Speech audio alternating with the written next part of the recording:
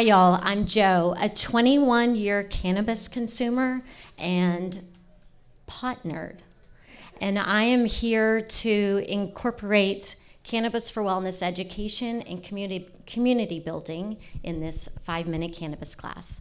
Now, before we get started, remember that cannabis doctors, nurse practitioners, and experts like me are here to provide you with information so that you can make your own autonomous decisions. All vertebrate species have an endocannabinoid system whose main function is to create homeostasis or balance into our lives. It affects important aspects of our everyday experience, including appetite, mood, pain sensory, and immune system function. THC and CBD are the two most popular cannabinoids. And as we age, our endocannabinoid system declines, which is why cannabis is so great for us as we mature. The cannabinoids that we receive from cannabis work best in harmony. It's called the entourage effect, and they offer a multitude of medicinal benefits. As you can see, it's kind of complicated, so I created an on-the-go resource guide that I pulled these visuals from. You can get it on my website. So terpenes are the essential oils of plants. So when you smell cannabis, you're smelling those terps. And just like in aromatherapy, each terpene has its own medicinal value. If you can learn to identify the terpenes by their smell, then you can fine-tune your cannabis selection process. So if you've got a nose for wine, you'd be great at this. So limonene smells like citrus. Linalool smells like lavender. You get the idea.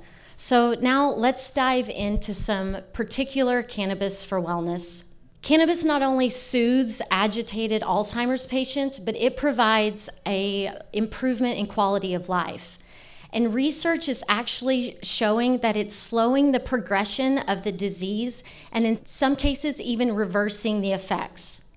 We all suffer from stress and anxiety in everyday pieces of our life, and fortunately, cannabis is a natural mood enhancer. And so if we microdose cannabis, it is a healthy alternative to addictive pharmaceuticals and drinking too much booze. So arthritis is the leading cause of disability in the United States, and topical cannabis applications work wonders for this.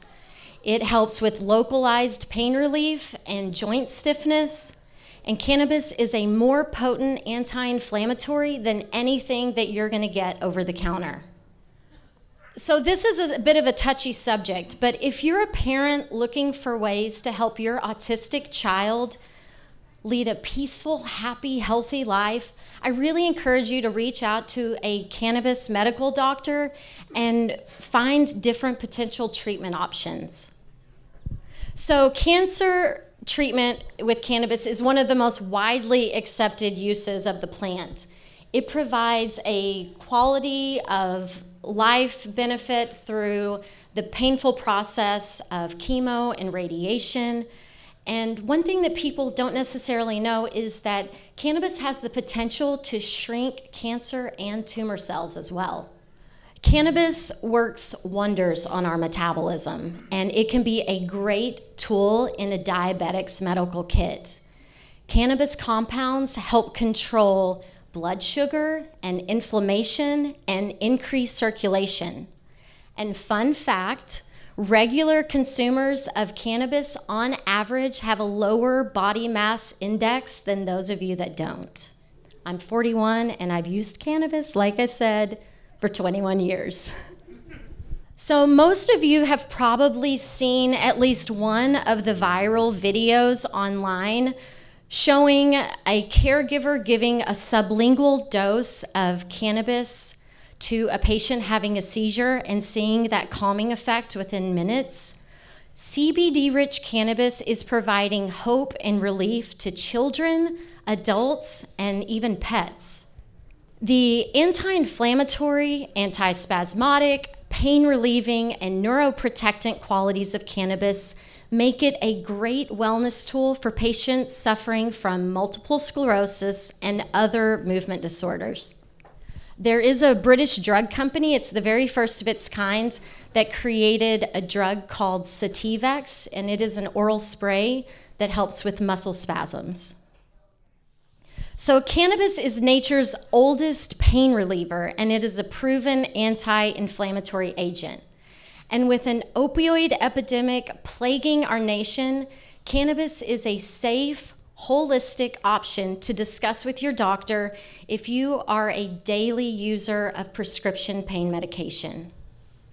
Sleep deprivation is a slippery slope and can lead to serious health risks.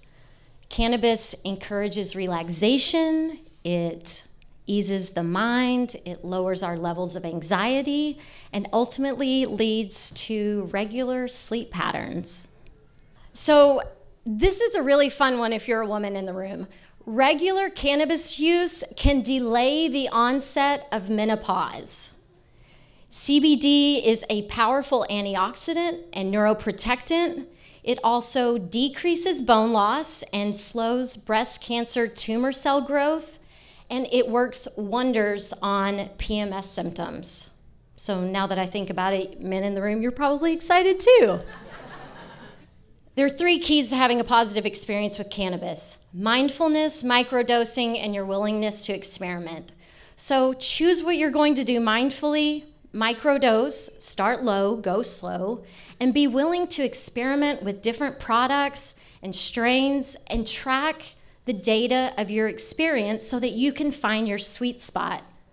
And if I've piqued your curiosity at all, you can subscribe to Casually Baked, the podcast, on your favorite podcast app. Thank you.